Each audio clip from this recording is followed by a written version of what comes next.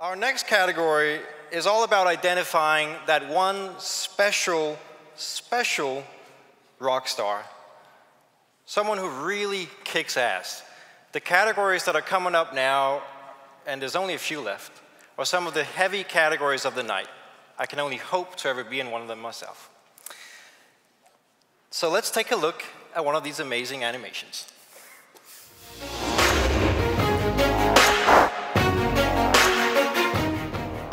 Founder of the Year, a tech startup founder that has shown notable achievements over the last year in terms of great customer growth, sales, funds raised, uniqueness, the impact of the product or service, and leadership in the ecosystem. Right. And to hand over this award is a very good friend of mine, or at least I think we're friends. I hope he thinks I'm a good friend as well. It's someone who stepped in and helped my own company make it in America.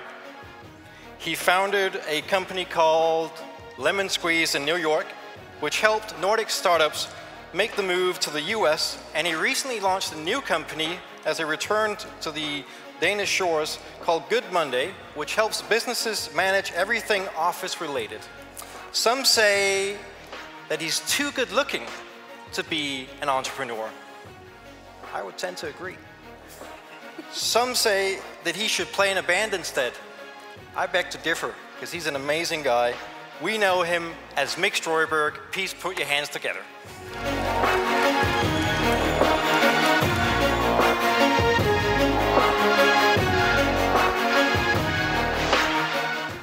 Thank you. So, Founder of the Year.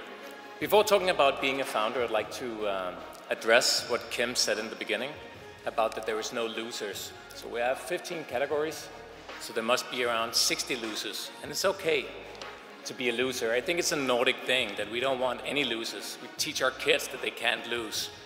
But being a loser is great because that means you have to achieve more, you have to be better next year, and you have to do better. And I think we're trying to be scared of losing. Losing is great. It's kind of like the motivation, it's the fuel for everything else. I was nominated for Founder of the Year. I didn't even win the Danish award, right? And it's okay, I have to win next year. So I think we should look at all the losers in this room because there's more losers than winners, and just appreciate that we're all in this room together, and next year we're going to win, right?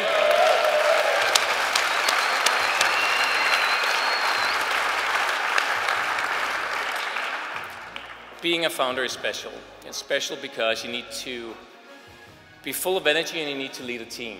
But it's also heart-aching, it's difficult. You're sad, you cry, you laugh, you find energy, and you do a lot of different things.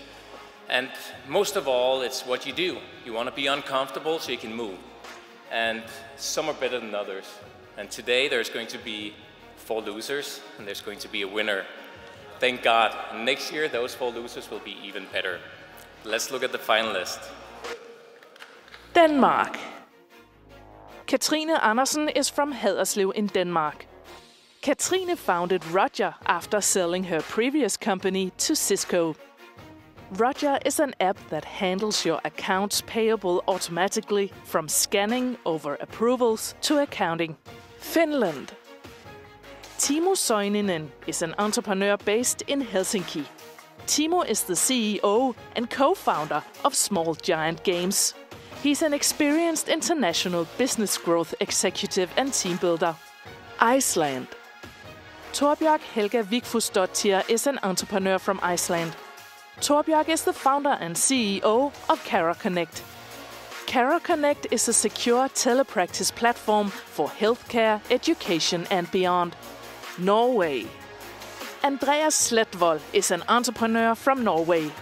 Andreas is the founder of the climate action platform called Choose. Choose is the platform for climate-positive solutions. Sweden. Jan-Erik Solem is an entrepreneur from Malmö. Jan-Erik is the CEO of Mapillary and one of 4 co-founders. Jan-Erik co-founded Mapillary with the vision of making map data available for everyone. Exciting stuff.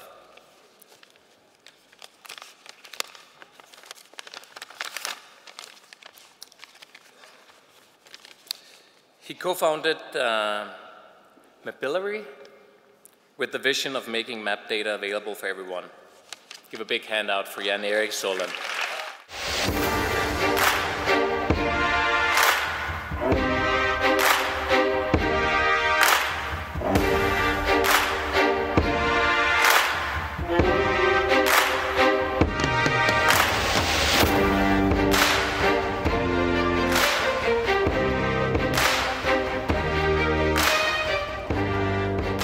Sorry to disappoint you, I'm Peter, not Jan Erik, but I'm one of the co-founders too. He sent me, and he is really honored if he wins, which he did. And I think I can only concur. He's one of the great founders of Sweden, and he's doing a very, very positive ecosystem impact in Malmö and the whole Nordics. I think he's not only involved in Mapillary, but actually spending a lot of his time together with Hampus and others to foster this ecosystem that we are very, very proud to be part of. So let's go cranking. Thanks.